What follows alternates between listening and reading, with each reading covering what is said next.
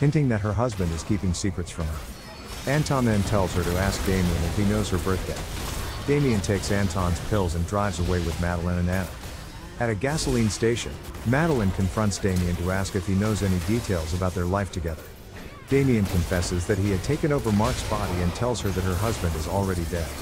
Damien offers to help Madeline and her child, knowing that Albright and his men will kill them if they catch up to them. The three stop by Martin's house to ask for help in getting out of the country. Damien tells Martin that he went through shedding and survived.